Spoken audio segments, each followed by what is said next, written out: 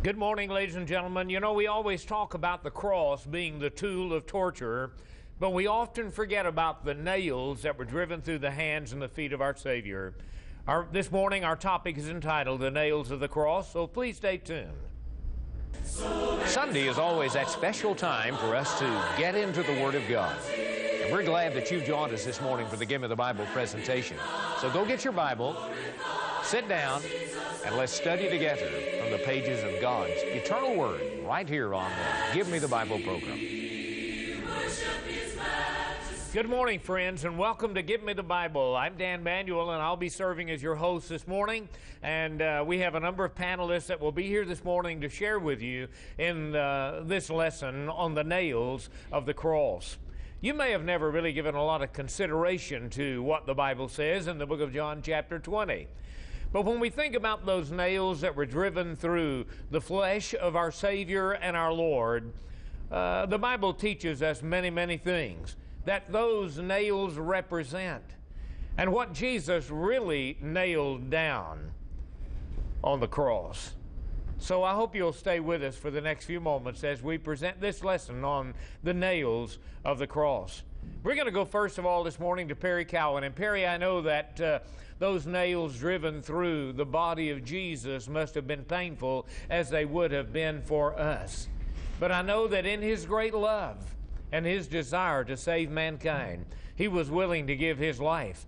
And in reality, it manifests the great love of God for all of mankind, doesn't it? And what really happened when Jesus allowed those nails to be driven? What did it really nail down? Good morning, folks. We're grateful that you've tuned in to our program today. You know, Dan, one of the things that was nailed down by the nails, besides the hands and the feet of our Lord Jesus, was the faithfulness of God.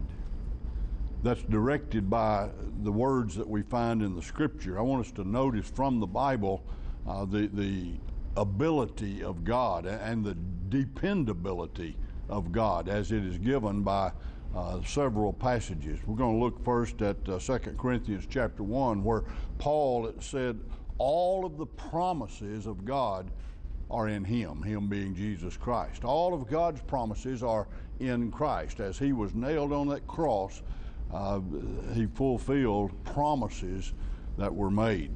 In Romans chapter 4 and verse 21, he said, what He had promised, He was also able to perform. So that, it's nailed down that, if God says it, God will do it. God has never broken a promise. In Ephesians chapter 3 in the verse number 20, he said, He is able to do exceedingly abundantly above all that we ask or think. Don't ever think that there's anything that God cannot do. With God, all things are possible.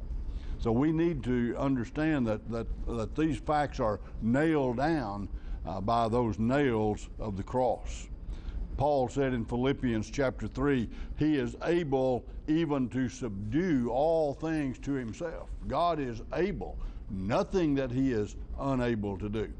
The Hebrew writer said concerning the faith of many, and then verse 11 focused upon Sarah. You remember Sarah was 90 years old when God came to her and Abraham and said that they were going to have a child. Well, by faith, Sarah received strength and she bore a child even though she was past the normal age for childbearing. And the scripture there says, because she judged Him faithful who had promised. Well, when God makes a promise to you, judge Him faithful that He will keep that promise. In Titus chapter 1 and verse 2, Paul says that we should live in hope of eternal life, which God, who cannot lie, promised before time began. And that's reiterated in the 6th chapter of Hebrews when the writer there said, for it is impossible for God to lie, in that we might lay hold of the hope that is set before us. John chapter 3 says, God so loved the world that He gave His only begotten Son, that whosoever believeth in Him should not perish. If you don't believe, you will perish. We need to understand that these things are nailed down to be facts by God's Word and by those nails, Dan. Thank you, Perry. Thank you very much for those timely thoughts. Now, not only do nails actually nail down something, but sometimes those nails are nails to close something as well. And so we're going to call on Randy Foreman right now to help us understand what Jesus closed when those nails were driven to his hands.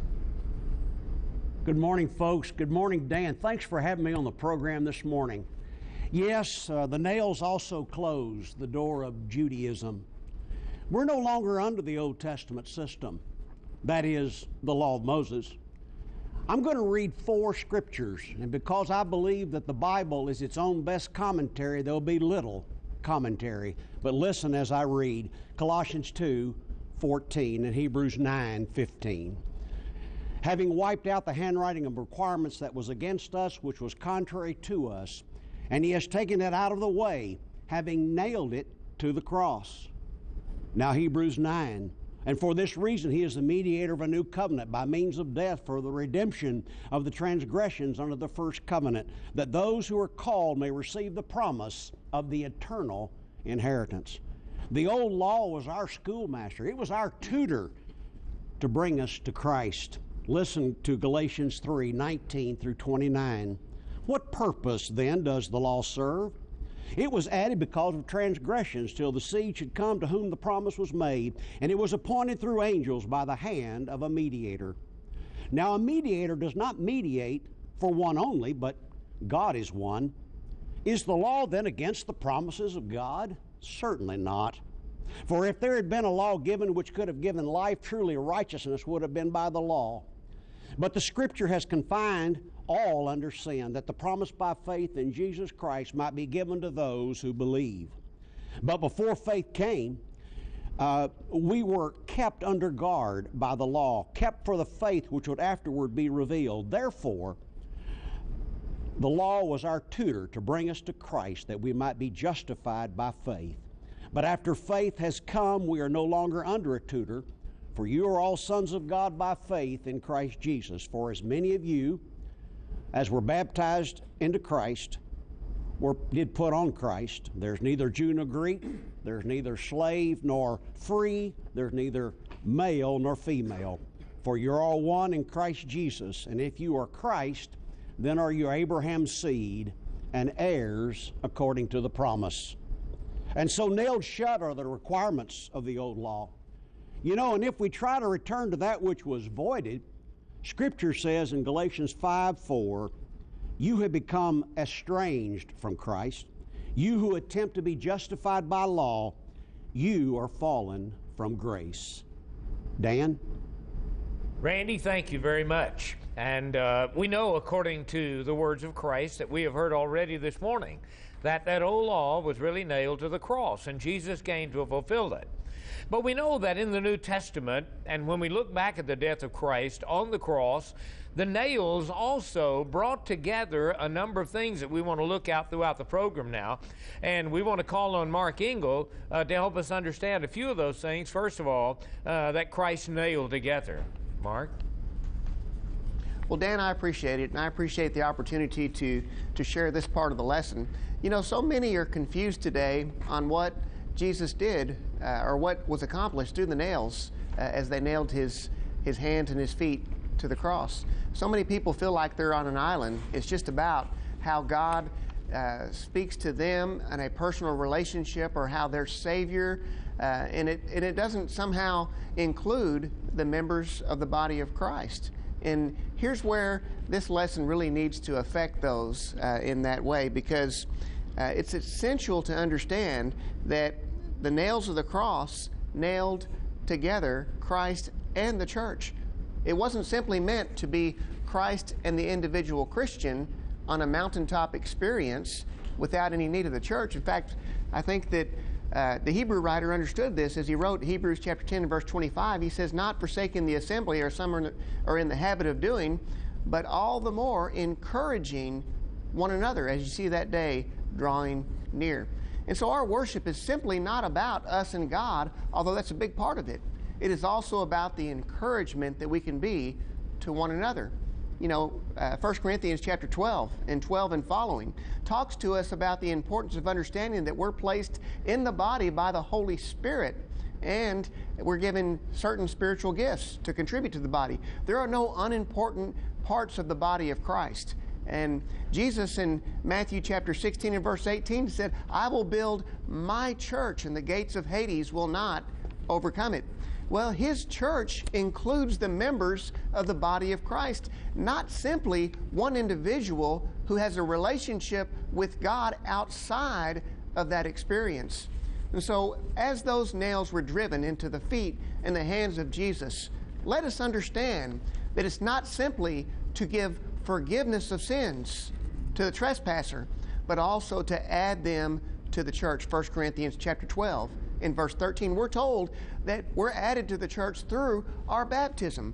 And so as we experience this, there's a lot of social injustice out there, and so many people can kind of remove themselves from a fellowship in the church, and with that, do whatever they want. And if you're familiar with the minor prophets, you understand that God will not accept our worship and then see his people commit social injustice against others. In fact, Jesus said in Matthew 5:23 and 24, if you're preparing to offer your altar there and then remember your brother has something against you, first go and be reconciled to God, then come and prepare and give your offering to God.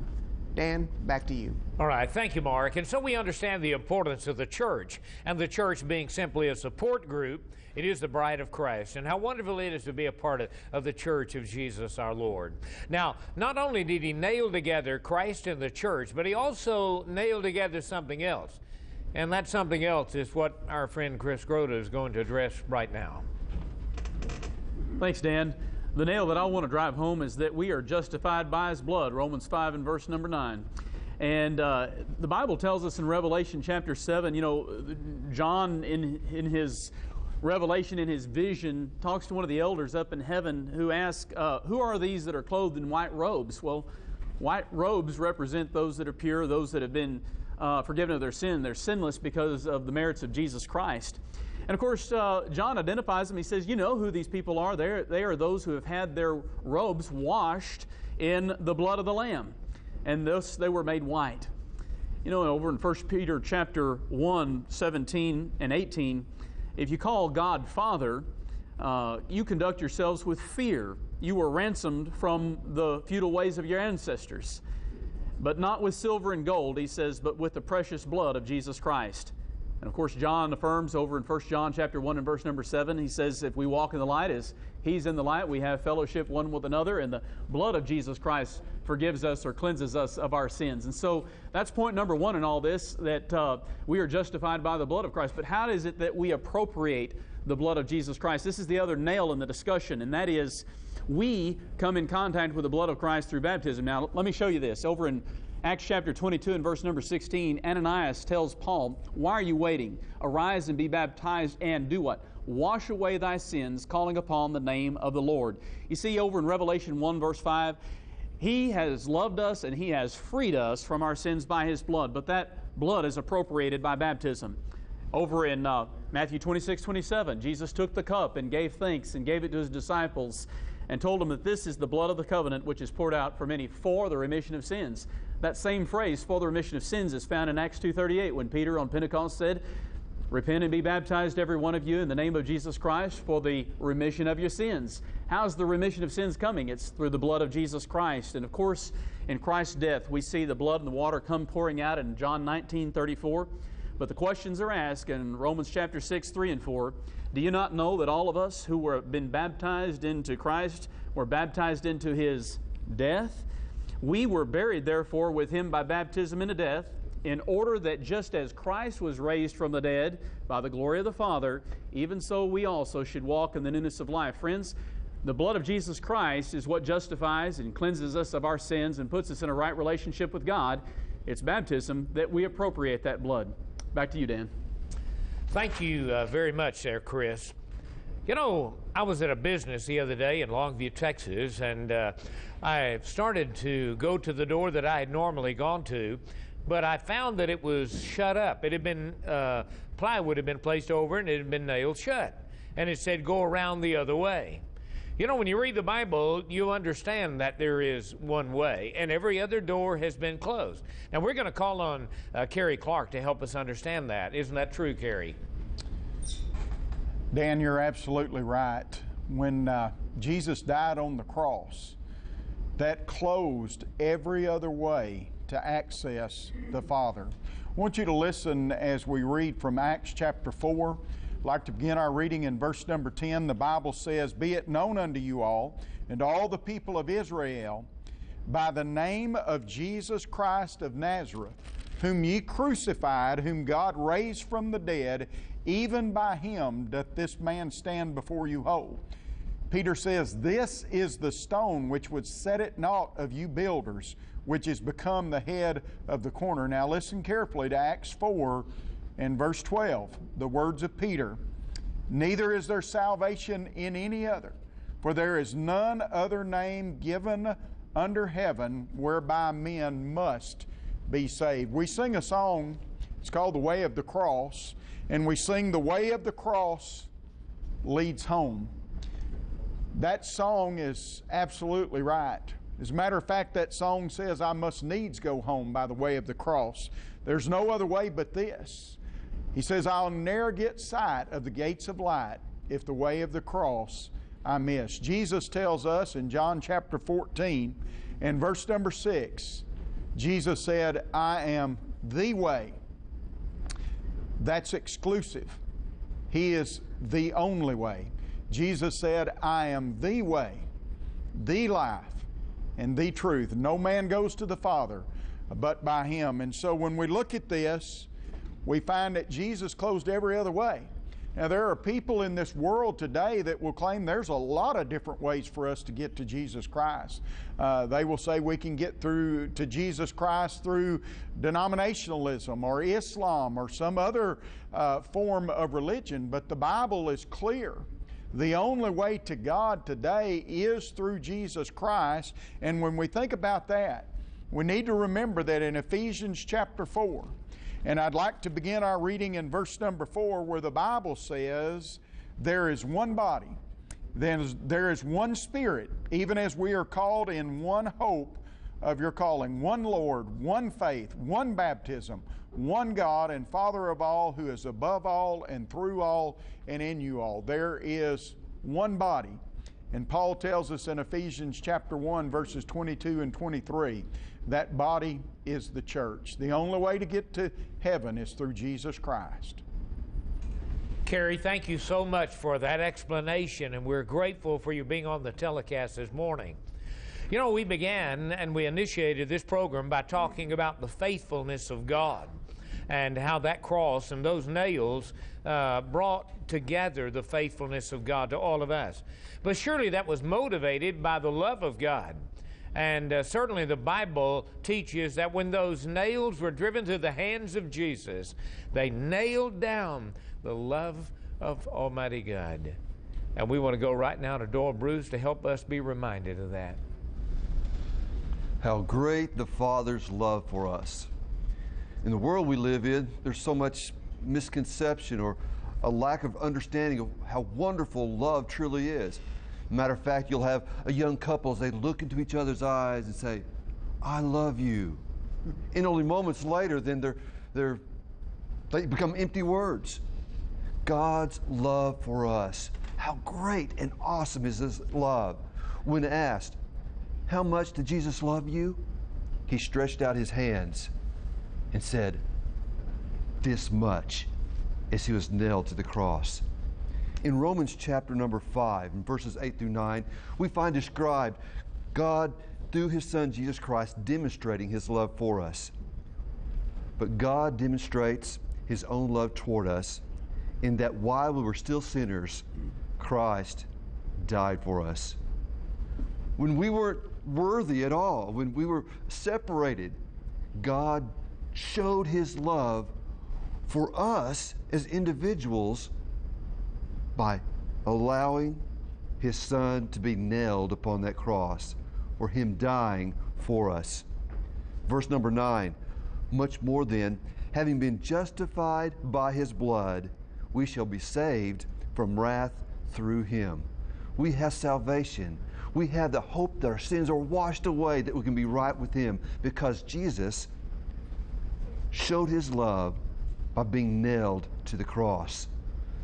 There's so many things in this world that distract us from His love, whether it be illness, physical illness, or perhaps sin that we allow to get in our lives to separate us from Him, or perhaps there's grief over lost ones that we love or are concerned for have lost, or pain, or even those who are unkind to us. All these things, none of these things should we allow for us to lose sight of the love of God. You think of Jesus as He was about to be taken to die on the cross. There in the garden He prayed, and He prayed fervently, and you think of all the grief and the hurt and the pain and the struggle that He was going through. He prayed there in Matthew chapter 26 and verse 39. He went a little further and fell to His face and prayed, "O Father, if it is possible, let this cup pass from me. Nevertheless, not as I will, but as You will." He knew where to turn. It's to God we must turn. God's promised in Hebrews chapter 13, verses 5 through 6, "Let your conduct be without covetousness. Be content with such things as you have. For He Himself has said, I will never leave you nor forsake you." So we can boldly say, "The Lord is my helper. I will not fear. What can man do to me?" God looks into our eyes and says, "I love you," and nailed the Son upon the cross. Thank you. Thank you, Doyle. You know, we all ought to be eternally thankful and grateful unto God for all the good things of life, and certainly for our Lord's willingness to go to the cross to die for our sins.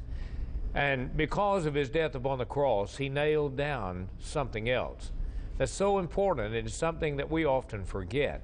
And we're going to call on Kris Vidacovich right now to help us understand what that is. You know, Dan, there's this great promise that we have in John chapter 14, and all of us are very familiar with it in one translation or another and one understanding of another, but I think sometimes we miss out the greatest promise that was nailed to the cross, and that's this. Listen carefully. "Do not let your hearts be troubled. Trust in God, trust also in me.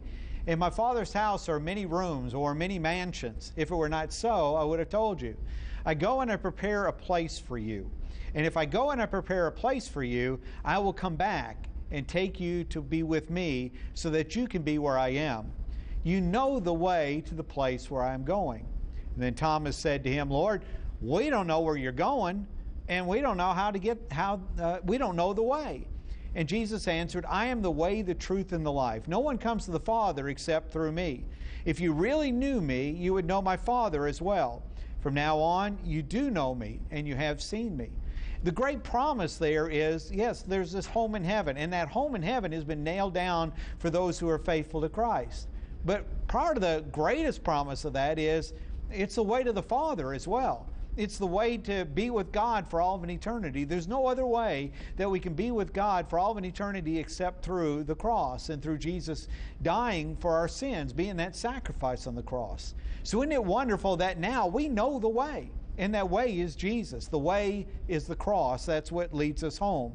In Revelation chapter 21, we get this great picture of the cross, this great description of heaven. And then I saw a new heaven and a new earth.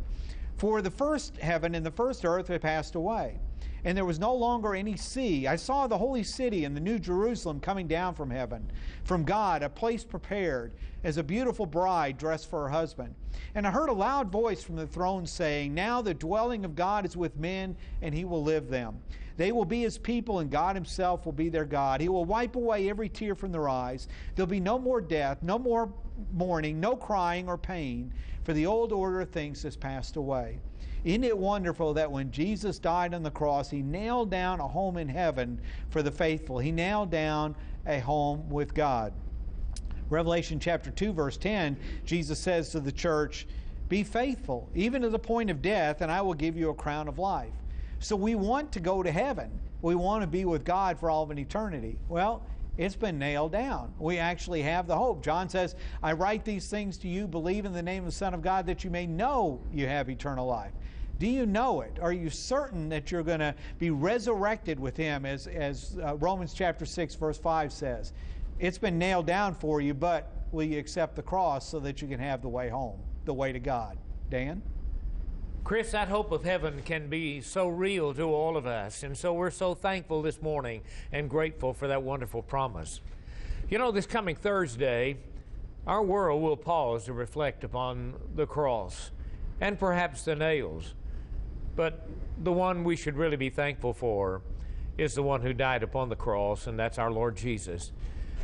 This coming Thursday is what we traditionally call Thanksgiving Day.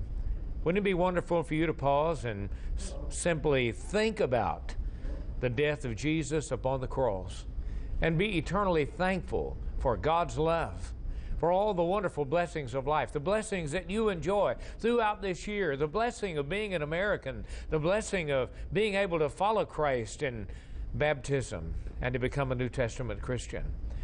Thanksgiving. You know, the Bible says that in everything give thanks, for this is the will of God in Christ Jesus concerning you, 1 Thessalonians chapter 5. And even Jesus, our Lord, had something to say about that. He did in Luke 18. For he said that men ought always pray and faint not. Always be grateful. He told a parable one time about thanksgiving. About 10 lepers, nine of them walked away without ever giving thanks for their healing, and only one returned, and Jesus took note of it. He takes note of your gratitude even today. Be thankful for him. I'm Dan Manuel, joining all of our panelists, saying thank you for being a part of our telecast today. From the land which needs no sun or moon, nor ever darkness knows, and radiant with unaving splendor makes the way so bright. You can walk, safely walk on the upward path of right. Walk in the light of God. In the light, the perfect light, making way the path of right. Walk in faith, walk in trust, up the slope where saints have treadly trod. Walk the narrow way, leading on to endless day. Walk in hope, walk in peace, in the perfect light of God. Like a lamp unto your feet, the holy light beam shine, with the brightness of a cloudless sun, all glory, all divine. Though you must go among briars and brambles, nothing shall you fear. Ever walk, safely walk, in the light so white and clear. Walk in the light of God. In the light, the perfect light, making way the path of right. Walk in faith, walk in trust, up the slope where saints have treadly trod. Walk the narrow way, leading on to endless day. Walk in hope, walk in peace, in the perfect light of God.